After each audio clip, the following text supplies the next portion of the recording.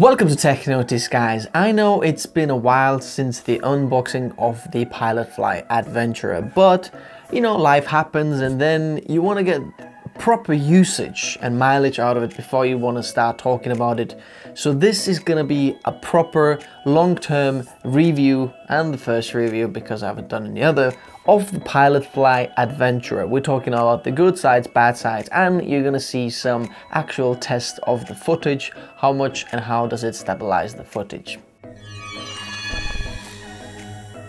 Some of the things that you should know about this is that this Pilotfly Adventurer is miles smaller than the Ronin S. That's why it's called Adventure as well. You can take it anywhere you want.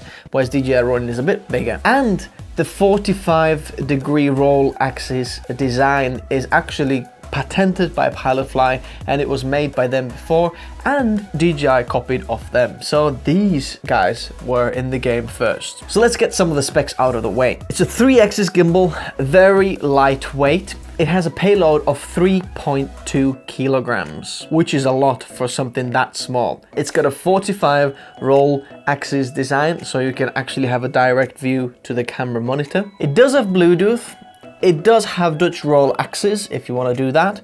It has an operating time or battery time of 6 to 8 hours. The battery is detachable, which means that if one of the batteries runs out, you can just pop the next one in and boom, there is no charging time actually needed. You can keep shooting. The operating temperature is minus 15 degrees to 60 degrees Celsius. There are zoom buttons on the gimbal over here. There is a joystick. There's also record and shutter release button on the gimbal. Now I'd like to jump straight away to the things that I do like about this gimbal. So first of all, I very much like the roll axis design where I can see the camera monitor. So it's not in front of your camera screen like that, but actually when you're shooting, you can see the camera monitor. It's so useful. Secondly, high payload. You can put pretty much any mirrorless camera on here and it can carry the weight, even the DSLRs. So one of the things that I do like to mention is that if you have one of those cameras that has a flip out screen and flips out to the left side, as you can see over here,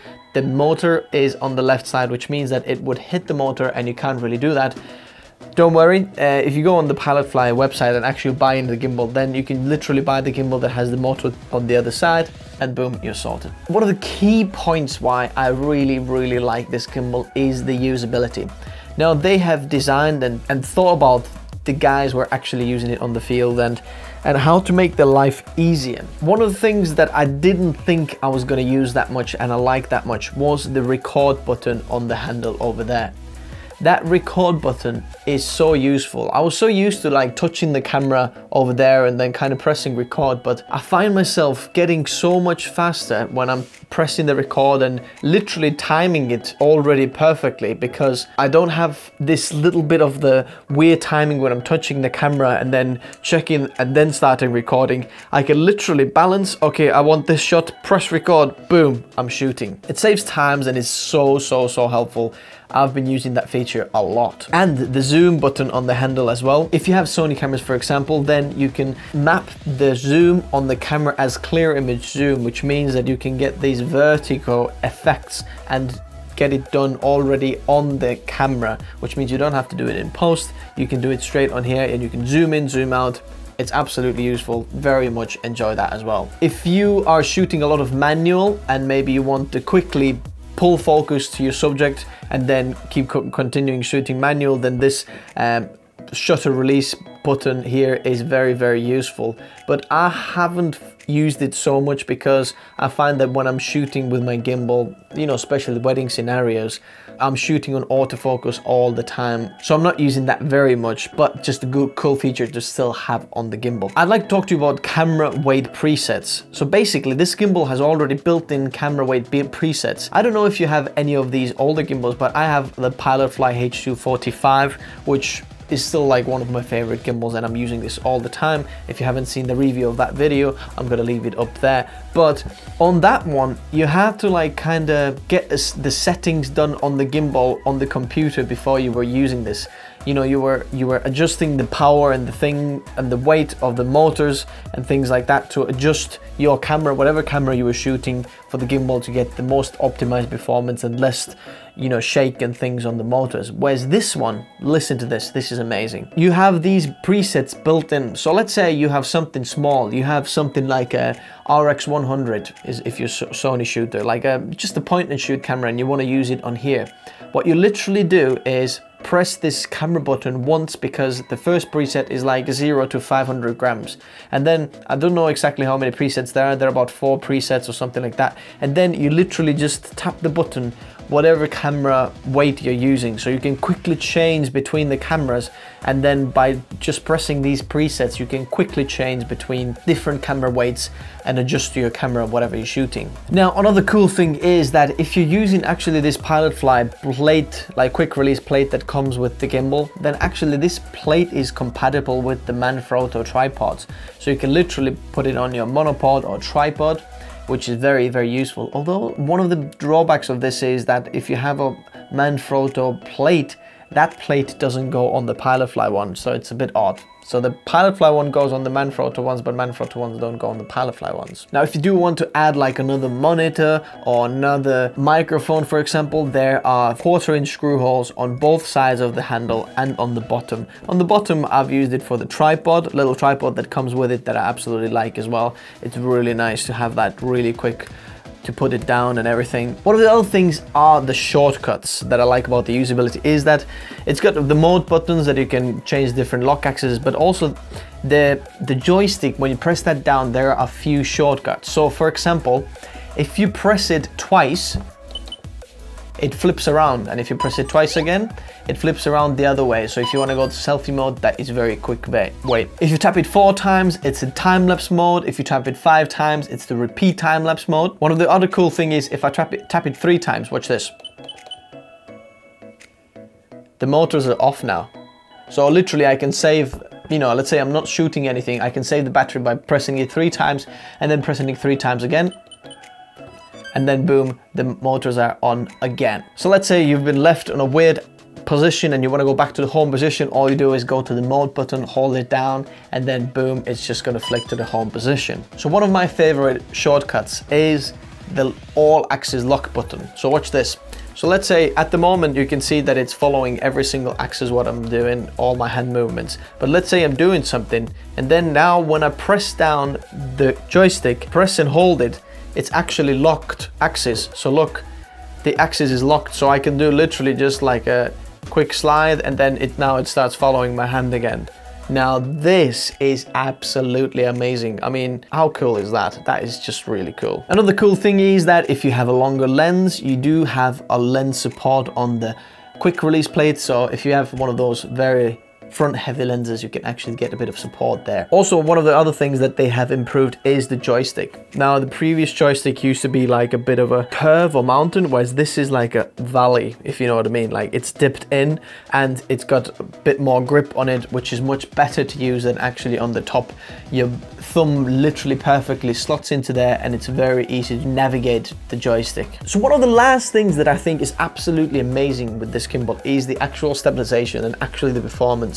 Because however they've been configured the software inside these motors and how it like just knows and follows your hand movements and things like that, that is absolutely amazing. And you can see later how smooth the footage is, and it gives you some absolutely awesome results. Now let's talk about the bad sides. The things that I think you should know before buying this gimbal are the things that I don't like about this gimbal very much. Now, the first thing that I've found, and I'm not sure if this is just about my gimbal or is it about all the models of Adventurer, maybe mine is a little bit different, I don't know how, and especially Lauri, if you're watching this video, please let me know in the comment section below if you have that problem as well, because I know you're the only one who's doing these reviews on YouTube about this gimbal as well. But my biggest problem is the horizon drift. I've found that it's so annoying to me when I'm shooting and I can see on my camera level built inside that the horizon goes off. There are a few ways how you can correct that, and at first I thought it's the gyroscope inside needs configuring, which actually isn't the problem because I've done it many times and I'm still continuing to have that problem. It's not all the time and it's totally usable and I'm still using this gimbal all the time, but it's just one of those things that I wish there was a quick correction and would not happen. The Pilotfly H245, for example, if you had that problem over there, what you literally do is take hold of the roll axis and then just pull it straight, whereas on this one you cannot do that. It just completely turns off or goes mental. So this is one of the things that I wish was somehow improved, and I'm not sure if this is just about this gimbal. You should check the comment section below, you probably get some answers over there. Now the second thing that you should know about this is that if you're thinking about using this gimbal with a battery grip, it's not going to work. Now this pitch axis here, or this little L bracket over here that's attached to the pitch axis, is not long enough, and it can't be any longer because it's gonna hit that roll axis on the back here. It's probably because they've tried to keep it compact and small, but what that means that if you want to use a battery grip, for example, I'm shooting always with the battery grip on this one and on my other camera, or if you have like a 1DX, or even though the payload it can support it, but because just the center of the gravity is so high and you need to put it further down, you can't balance the gimbal. So one of the last things that I'd like to mention, or something that I think I found, is that the app on the Android is not completely optimized for the Android phone. It's optimized for the iOS, and for if you have iPhone or iPad, it works much better than on the Android one.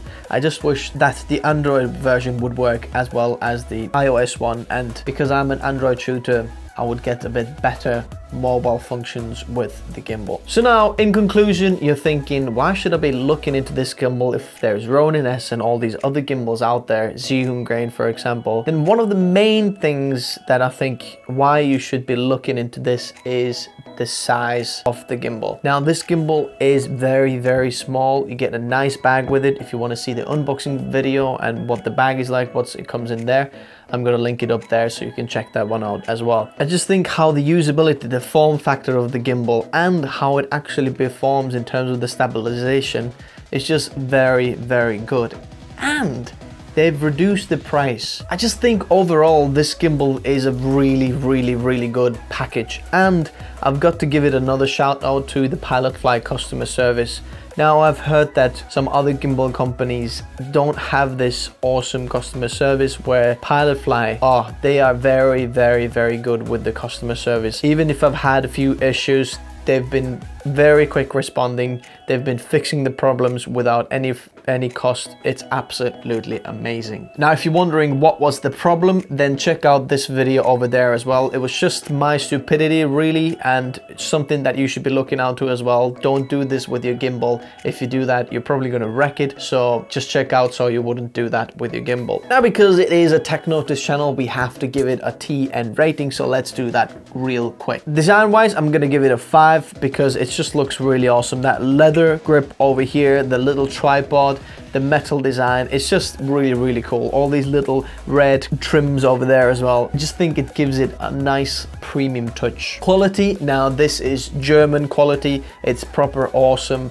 gimbal. It's just 5. Performance, how does it perform? The most important thing for this is I'm gonna give it a 4.5, and it loses the 0.5 stars just because of my experience with the horizon drift, and I wish there was a quick way to adjust that, and there really isn't, unless you switch between two separate modes, which means, you know, let's say you go from all axis mode to only follow your axis, and then going back to the first one, then it boom balances, goes back to the horizon. There is no real fast way to fixing this. Usability, how easy it is to use. It's very awesome to use. They've very much thought about who's actually using it to make their life easier, so it's gonna get a 5 as well. Innovation, I'm gonna give it a 4 because there is not too much different, but there's just few little tweaks, and the size, and how you're using this gimbal, and little things inside how they've used the software and thought about the actual customer that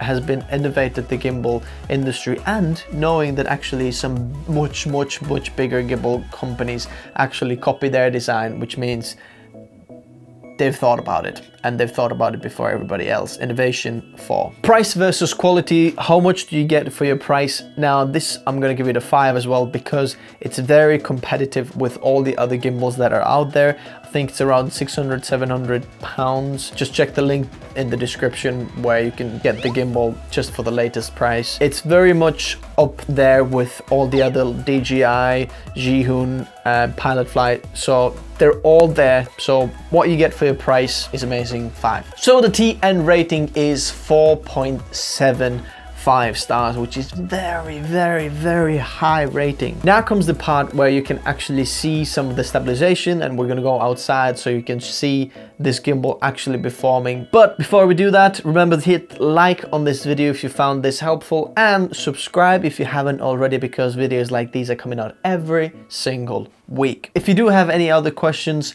comment below. I will meet you in there. I was gonna put the stabilization test just over here now, but then I looked at the timeline, it's already 15 minutes in. So to keep things more organized and simple, I've made a separate video which you can check out over there, because some people just want to, you know, watch one video. So you can check it out over there and subscribe over there.